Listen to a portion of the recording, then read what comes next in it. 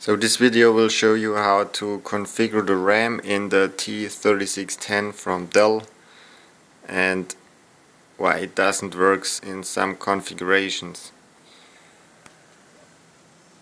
So as you can see right now, we have 18 gigabytes of RAM, but if you look at DIMM 6 it says 0 gigabyte and DIMM 2 is empty, and I show you how it looks like right here. So the last thing is empty, and now it doesn't recognize DIMM 6 with it, which is this one. It says this one is 0, but the RAM is fine.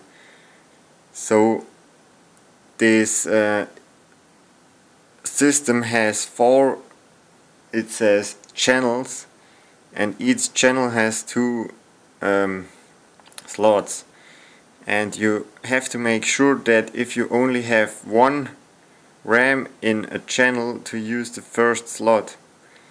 So you have, this is one channel, these 2 are one channel, here's one channel, and the back 2 are one channel, and the first one from each channel is the white one.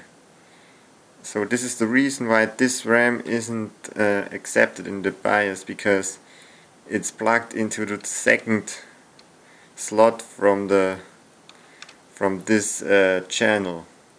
So let's power it down, and now I put this RAM in the white slot, and then you will see that it will work. Right there. Power it on. So now the black one is empty, other ones are all full. So now this will work.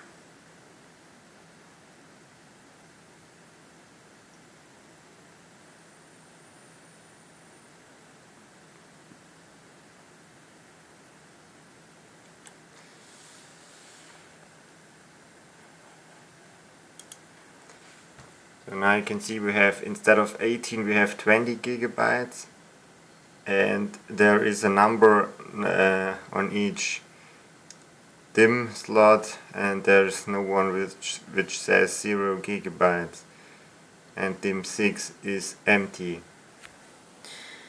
So you have to make sure that you use the white slots before using the black ones.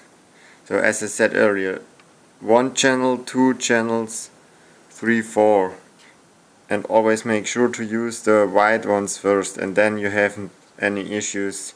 You can load in every RAM you want in this thing here. So as you can see, I've mixed 2 and 4 gigabyte blocks, and that works perfectly. So you can use whatever RAM you want, but make sure you plug it in the right way, as I told. So thanks for watching.